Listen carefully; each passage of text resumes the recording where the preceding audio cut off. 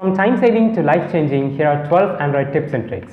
So we all use WhatsApp, we all scroll through status updates, but whenever we find something interesting, say like a long passage with a good message or a particular frame of a video, we just stop there long pressing the screen with a finger. But imagine passing it on to a person near you. By the time you lift the finger off, the status just goes off.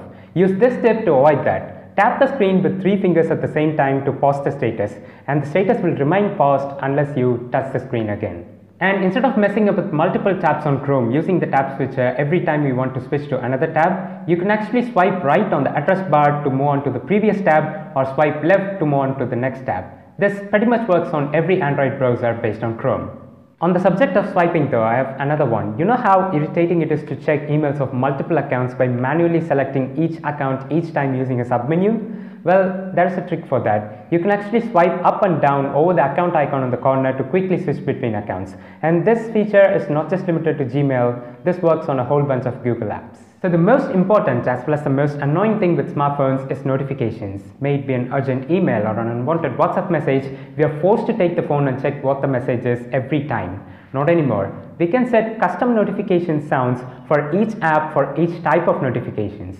Say I want to get a specific alert for a specific Gmail account in my phone, then I can head to the settings, go to Application Manager and choose the Gmail app, go to the notification settings under that app's info and then select the type of notification, which in this case is my specified Gmail account. So there I can set a custom notification sound so that I don't miss anything important. So this way, whenever you get an unwanted WhatsApp message, you need not even care about it. But when you get a nightmare notification like an online class assignment due in 10 minutes, you'll be immediately warned by the sound itself and you can complete your task on time. Dedicated to all students. And on a similar note, for every messenger app like SMS, WhatsApp, Telegram, you can set custom notification sounds for each individual contact. So just go to your desired messaging app, choose the desired contact, and depending upon the UI and settings of the app, you'll find the custom ringtone option. By setting that, whether your crush finally texts you back or mom tells you she's almost home, you'll never miss any of those important alerts.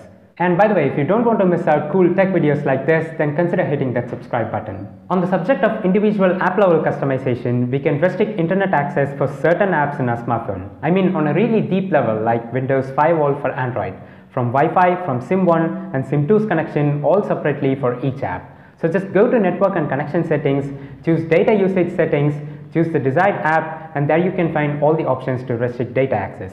For example, I have a game called Stick Cricket on my phone. It is really a boring game which can run completely offline, but when my phone is connected to the internet, it automatically pops up ads. So by using this technique, I can get rid of the ads easily on that simple game. Speaking of data, under the same data usage settings, you can set a monthly data limit so that upon reaching that limit, your phone either warns you or turns off mobile data automatically.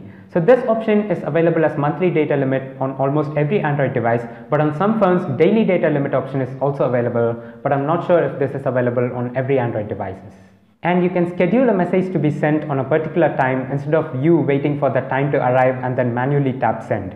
In the Messages app, instead of tapping send button, long press that send button and then select schedule send option. There you can select from one of the presets available or just set your custom date and time. And you can update or even cancel the message within that specified deadline. You can also achieve these settings in the Gmail app. In the Gmail, just tap the triple dot button near the send button and then select schedule send and just the same thing again. Whenever you find yourself busy and want to check your annoying notifications later, say from a specific app or from a specific person, you can snooze those notifications instead of dismissing them so that you can check them out later. You can either long press or slightly swipe the message to the right and then click the snooze option and select the particular time so that the messages will appear after that set time. Google Photos app provides a pretty sweet option to hide all your private photos into a separate locked folder which only you can access. To get it, go to the Libraries tab, select Utilities option and then enable that feature and move all your private photos into that locked folder. So this folder is not synced to your Google Cloud storage, it is only available within your phone, and even the photos under this locked folder is not accessible from other gallery apps. Some of you might already know that you can use your smartphone as a Bluetooth keyboard or mouse for your computer, but it usually requires a server app to be installed on the PC for the input to work.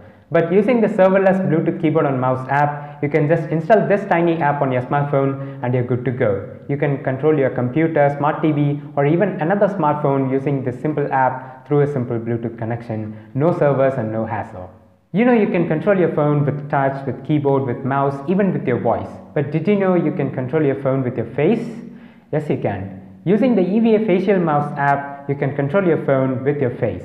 I mean, I don't know how much helpful this is going to be for a normal healthy person, but for people with physical disabilities, I mean, this is just going to revolutionize the way they interact with smartphones without any extra expense like getting any extra gadgets or stylus. Huge respect to those people who use it and who made it, because it is really difficult to use. This was just me trying to play one of my videos and read its description using those facial gestures. And even Google made a similar app like this called Camera Switch, which uses similar gestures, but it was pretty difficult to use because it used eye gestures instead of normal facial movements. So I had to move eyes like this and it kind of made me dizzy. So I think this app is better in terms of usability. Alright, thank you so much for watching. Subscribe if this was useful, and I'm signing off.